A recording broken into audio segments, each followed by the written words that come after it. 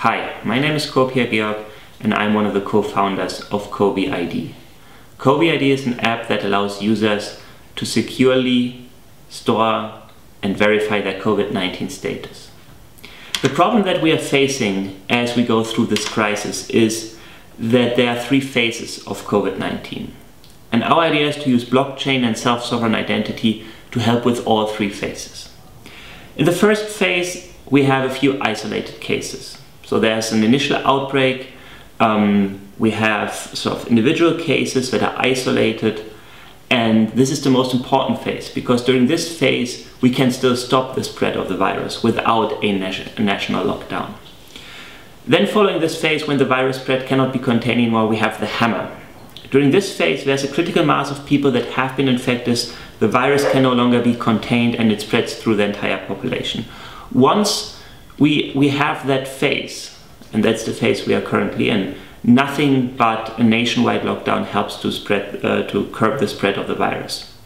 However, once the lockdown ends, we enter the third phase, which is called the dance. During the dance, we see outbreaks of the virus spreading again throughout the country, and we need to be able to contain each new outbreak of the virus. So there are several things that you can do in order to help during each phase of the outbreak.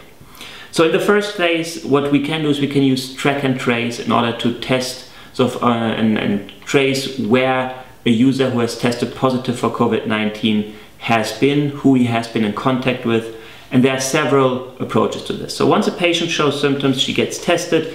If she is tested positive for COVID-19, it's crucial to track down all the contacts she has been in contact with over the past 2 weeks and tell these people to self-isolate and get tested.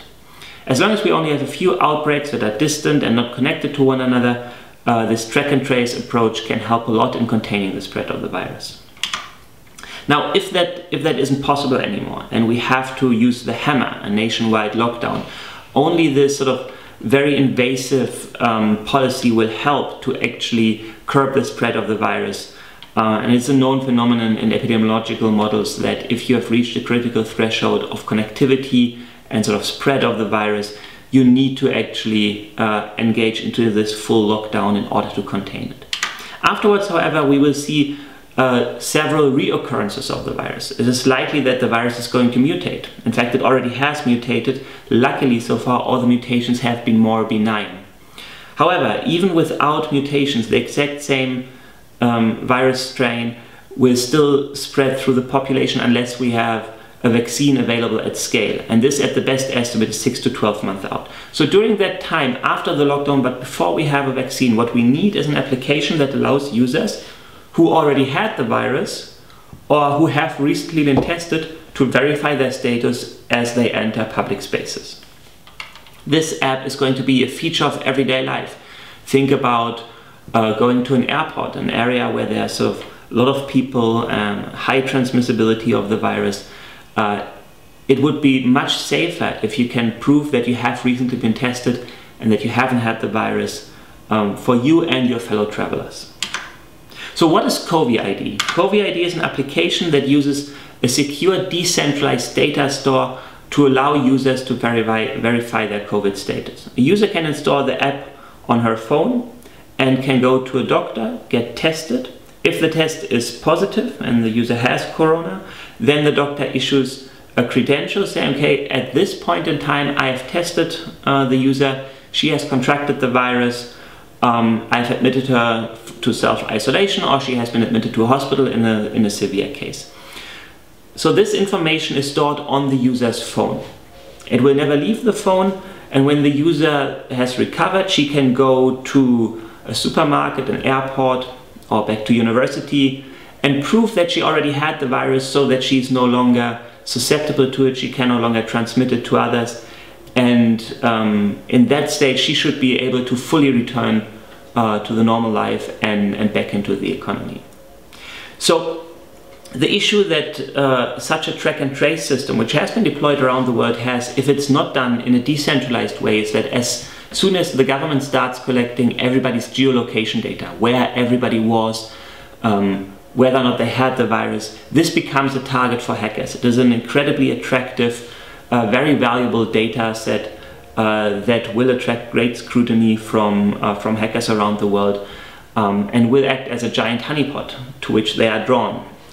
In a decentralized application, you don't have that issue. You don't have that cybersecurity risk. And what is more, you can protect users' privacy. You can make sure that users don't have an incentive to try to evade the geolocation and the contact tracing, because if they start evading these measures, the whole purpose would be defeated, and we wouldn't be able to efficiently track and trace, and therefore we would be much more likely to enter another phase of a national shutdown.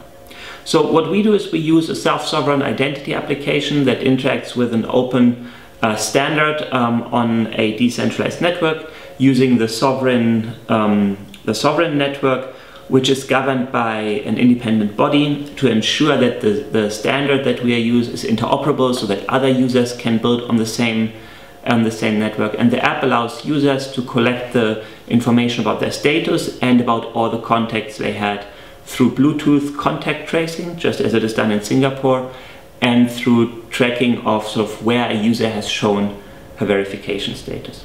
This will provide an unparalleled picture where users have been and allow track and trace in a much better granularity than any pure geolocation data could. In addition, the preserving of privacy is, in our opinion, a fundamental key feature that only blockchain technology can give us, because only through the use of blockchain and the self-sovereign identity app we can ensure that users' privacy isn't compromised while still delivering the exact same functionality that a centralized system would have. We have also thought about users who don't have cell phones, which is a large part of the particularly vulnerable population in South Africa. These users can go to one of our corporate partners, for example Standard Bank, and get what is called a custodial wallet. So they can go to the bank, they can have their picture taken, that is added to a wallet, a SSI wallet, which is hosted at Standard Bank.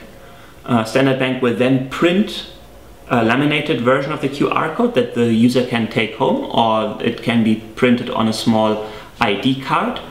And whenever the user has to provide her status, she just shows this QR code that can be scanned from a piece of paper without any phone if necessary, and will enable her to prove her COVID status even if she doesn't have a phone. There's no other technology out there at the moment that allows the track and tracing and the verification of contacts for users without a phone. Only Covi-ID will give you this functionality.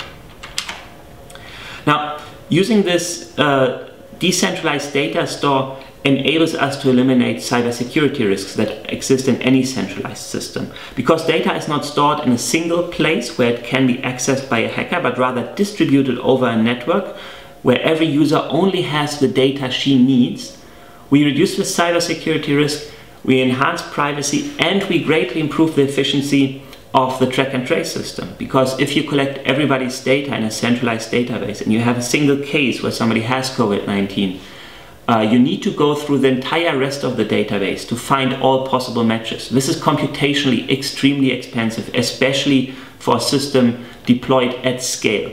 What our solution offers instead is that because we collect only actual contacts, but not sort of continuous geolocation tracking, our system offers the ability to simply go through this list of contacts if somebody has been tested positive for corona, and then inform each and every possible contact in a much better way than a centralized system could, much more efficient.